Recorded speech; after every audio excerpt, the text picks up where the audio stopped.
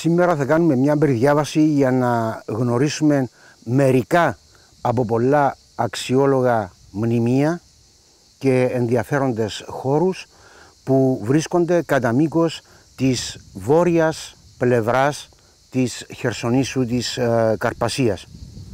Και κάνουμε αρχή από το μικρό μοναστήρι της Παναγίας του Τοχνιού στην βόρεια πλαγιά του Πενταδαχτύλου, κοντά στο χωριό Μάντρες της επαρχίας Αμοχώστου.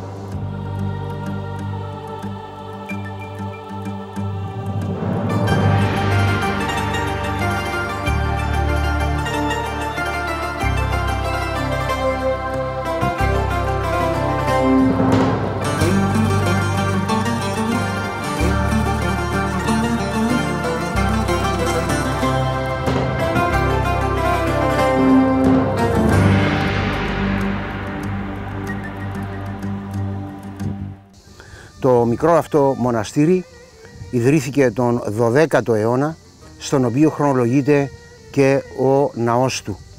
Είναι ένας όμορφος μικρός ναός, ήταν κάποτε ολόκληρος κοσμημένος και με τοιχογραφίες. Σήμερα δυστυχώς ελάχιστα δείγματα σώζονται πια.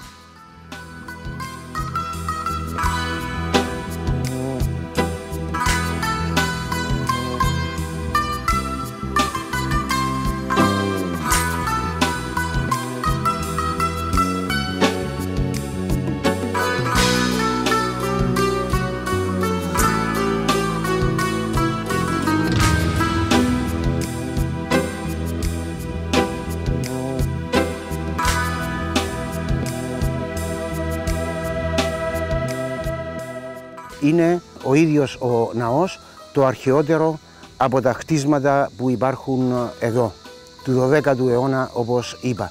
Τα υπόλοιπα μοναστηριακά οικοδομήματα, τραπεζαρία συνοδικών, τα κελιά των μοναχών που έμεναν κλπ. Είναι μεταγενέστερα οικοδομήματα του 18ου αιώνα, που σημαίνει από τον 12ο που ιδρύθηκε το μοναστήρι μέχρι τουλάχιστον και τον 18ο βρισκόταν σε λειτουργία.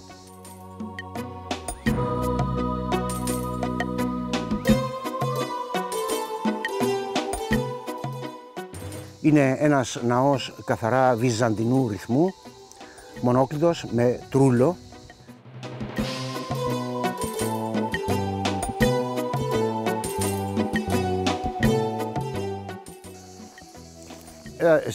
Τότε που λειτουργούσε το μοναστήρι, η είσοδος του ήταν αυτή εδώ, η οποία για λόγους ασφαλείας ήταν διπλή και τριπλή. Δηλαδή,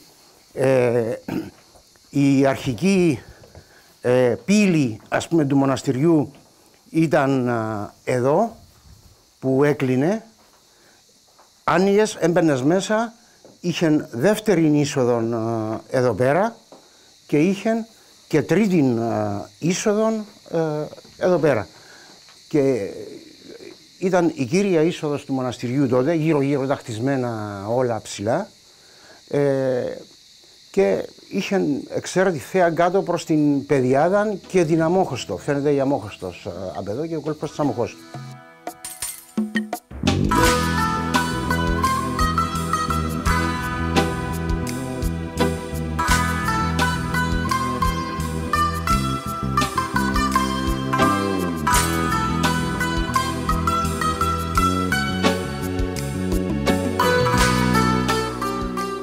The 12th century church of Panagia Tou Tochniou as it stands today, looted and completely stripped of all of its exquisite wall paintings, frescoes and other Christian decor following the plundering which took place during the 1974 Turkish invasion and subsequent occupation, it is still one of the most interesting historical monuments of Cyprus.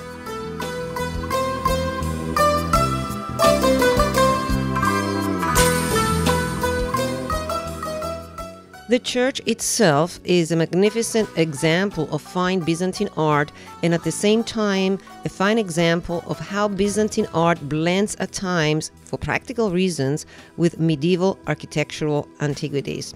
Thus, the several ancient columns which adorn parts of the exterior of the church and the monastery, which come from the 4th century BC archaeological site that existed here. Remnants of ancient columns are still scattered throughout the area and within the grounds of the monastery.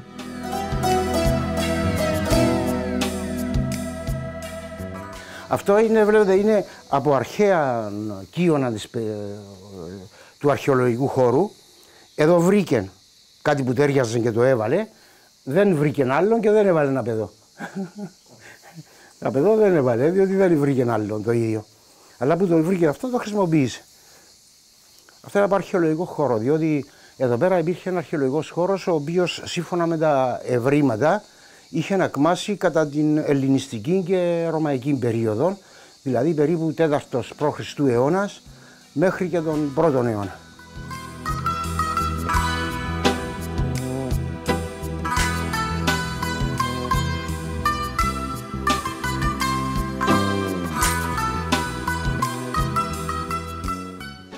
Επίσης, ένα άλλο χαρακτηριστικό της τοποθεσίας εδώ είναι το κυπαρίσι εκεί πίσω, που είναι ένα τεράστιο δέντρο που φαίνεται να υποκλίνεται, αν θέλετε, και να σκύβει και προστατευτικά πάνω από τον μικρό ναό. Το δέντρο αυτό συγκαταλέγεται ανάμεσα στα δέντρα γίγαντες της Κύπρου, γιατί στη δική του κατηγορία, δηλαδή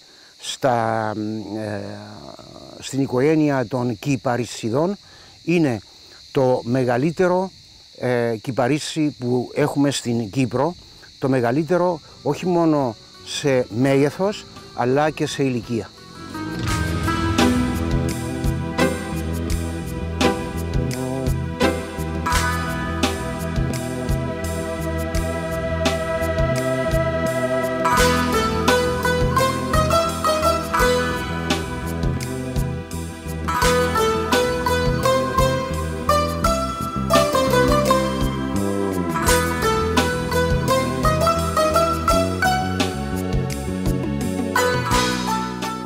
The church of Panagia Tou Tochniou near the village of Mandres in the district of Famagusta has recently been renovated as part of the 2008 bicommunal agreement, which established a technical committee and an advisory board comprised by Greek and Turkish Cypriots with a mission to protect and preserve the rich cultural heritage of Cyprus.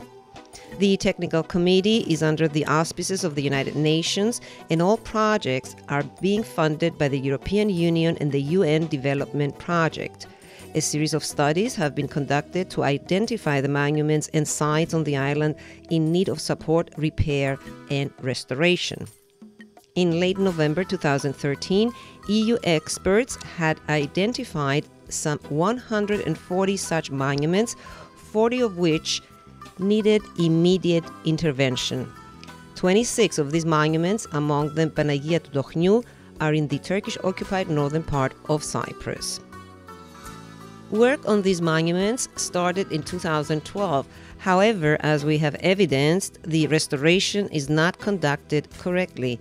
Modern materials and methods are applied which unfortunately alter the monumental value and beauty of these sites.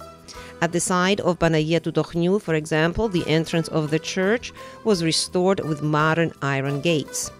The floors were restored with modern tiles, while the damaged walls were repaired with concrete. Although the bicommunal committee is comprised by experts and archaeologists, and more importantly, since the funds are available for the repairs and correct restorations, it is quite puzzling why the work does not comply with the best available methods of restoring ancient monuments. For the sake of restoration, however, even us skeptics of the methods being used, we are happy that these monuments are at least being repaired.